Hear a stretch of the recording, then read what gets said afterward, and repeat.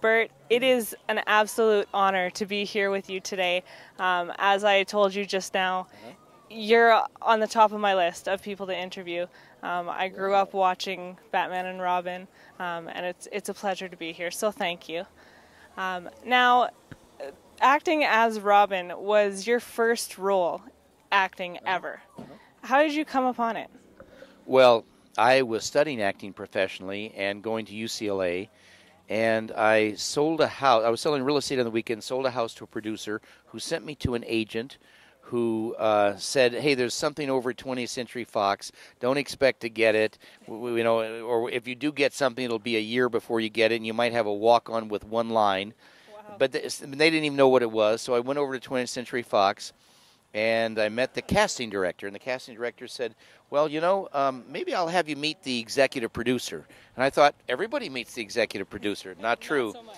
Turns out that they interviewed 1,100 young guys, and they selected me for the part of Robin.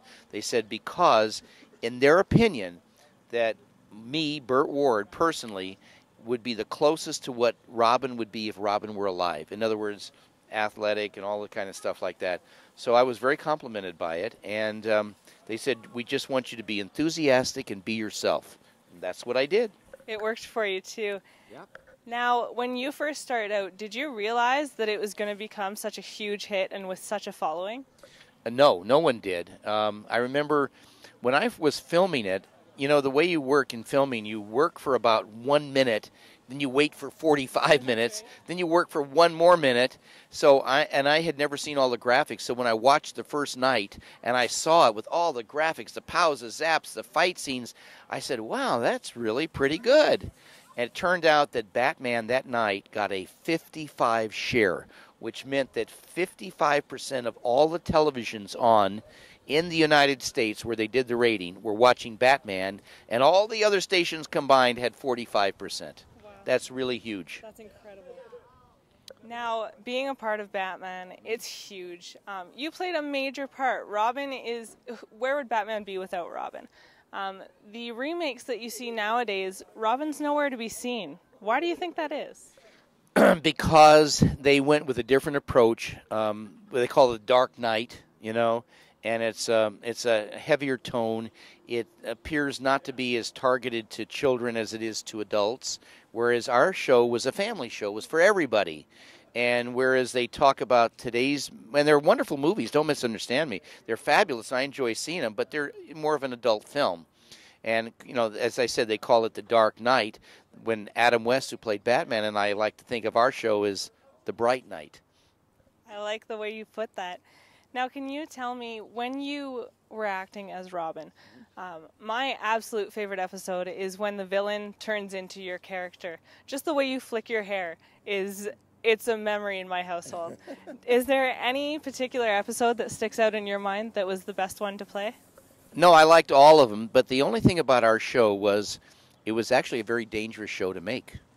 And I remember in the first episode, it's 5 days per episode, and I was in the emergency hospital for the first 5 days. Oh my goodness. And I've never been in a hospital in my life, but from explosions that didn't go right, from all kinds of things. Like the very first day on Batman, I was to shoot the bat coming out of the Batcave, and the assistant director said, okay, Burt, go get in the Batmobile, we're ready to shoot. And I got in the Batmobile, and I looked over, and it wasn't Adam West. I said, oh, who are you? He says, I'm a stuntman. And I said, well, why are you here? Well, he says, because it's a very dangerous shot, and they hired me to do it so that Adam West wouldn't get hurt. I said, well, wait a minute here. I'm playing Robin. Don't I have a stuntman? And they said, oh, yeah, you've got a stuntman. I said, oh, okay, well, where is he? Oh, he's over having coffee with Adam West. I said, wait a minute. You're telling me this is a dangerous shot, and I've got to stop this. And so here they're saying, getting ready to go. I mean, they're going now. They're closing up the cave. I said, wait. I think there's a terrible misunderstanding. The assistant director comes over, and I say, look, I understand this is a dangerous shot. He says, oh, yeah, Burt, we know that. Well, and I also understand that I have a stuntman, but he's over there talking with Adam West and having coffee. Oh, yeah, that's true. So wait a minute. Why isn't he sitting in here and me over there having coffee with Adam West? Oh, well, we can't use him. what do you mean you can't use the stuntman? He doesn't look like you. Oh my goodness. I said, wait a minute. Why would you hire somebody to be my stuntman if he doesn't look enough like me to be able to use him? That means I got to do my own stunts. I said, we couldn't find anybody who looked like you. So, sure enough, I come out of the Batcave at 55 miles an hour. They make a big turn left, as it does on TV. But unexpectedly, my door flew open. It hit the cameraman, knocked him off the seat. It knocked one of the lights over. And I was thrown out of the car, and I reached around, and I caught my little finger on the gear shift knob, and it took my finger out of joint. Okay? It was very painful. I never had something where it was pulled out like that. And so they came over, and they said, oh, you okay, Burt? And I said, well, I don't know. This is really killing me. My hand, oh, they said, gee, that's terrible. We're going to have to get you to the emergency hospital just after we get the shot. I said, wait a minute, I got to wait till we get the shot? Oh, yeah, I mean, we're all set up here. We can't, oh, my God, I'm in terrible pain. Well, I don't know what to tell you, Burt, that we got to get the shot. It was 3 hours later before they took me to the emergency hospital. There you go. The real superhero is right here. I don't know. It was. I tell you, after, and then it happened the next day, something else the next day and the next day, and I did not honestly think I was going to survive the first week. I thought I'm going to get killed before the end of the week. But you got through 2 seasons. Three seasons, yeah, 120 episodes. And I've got them movies. all on PVR. Oh yeah, with the 2 Batman movies, and one of the movies they released in London as a movie that here was a 3-parter called Londinium Larcenies. Nice. Yeah. So anyway, it was a lot of fun, and people come out. They love to come out and see me. And my wife and I operate now the largest giant breed dog rescue in the world. We've developed a food called Gentle Giants. We have dogs living 18 to 21 years, which is unheard of, and living healthy. And so I come out and I make personal appearance like this with the Batmobile. People pick up a bag of our Gentle Giants food. They get a free color photo of me as Robin from the series with an autograph on it. Plus, they get to sit in this beautiful Batmobile and have their picture taken. And the Batmobile, of course, is the most famous car in the world, but it's usually only at car shows. And you can't sit in it and you can't touch it, but here I've arranged to do it because I know the owner.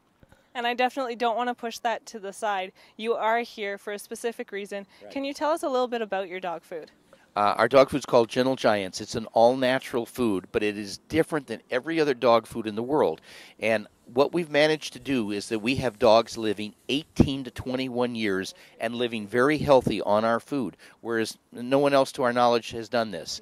And our food is different than every other food because it is very low fat inside and none of that greasy stuff on the outside, which every dog food except ours has some coating of animal fat on the outside to get dogs to eat it, because dogs don't like the taste of dog food. But they love our food, and our food actually flushes dogs' arteries and removes the fat that is built up from other dog foods. And in 3 to 4 weeks, you have arteries flowing with much more blood, and the dog feels better, is better, and is living 18 to 21 years. And you have living proof of that. You have a number of dogs at home. Oh, yeah. Yeah, our own personal dogs are all 18 to 21, and they're so healthy, we don't even take them to the veterinarian except every 3 years to get a rabies shot. Yeah. Whereas everybody else's dog, by the time they're 8 or 9 years old, the dog starts to have a little trouble getting up, have a little trouble walking. Then they go to their vet. The vet says, well, there's not much I can do. Your dog is old. I mean, dogs can live 18 to 21 years if they're fed our food and if they follow our feeding and care program, because they're tied together with how you feed your dog and how you care for your dog. That's incredible. I'm glad that there's someone like yourself out there doing something. Well, it's all charity. We do this all for charity. We love dogs. This is our contribution to society. That's amazing. Like I said, a true superhero. Well, thank you, Thank you so much. To the Batmobile.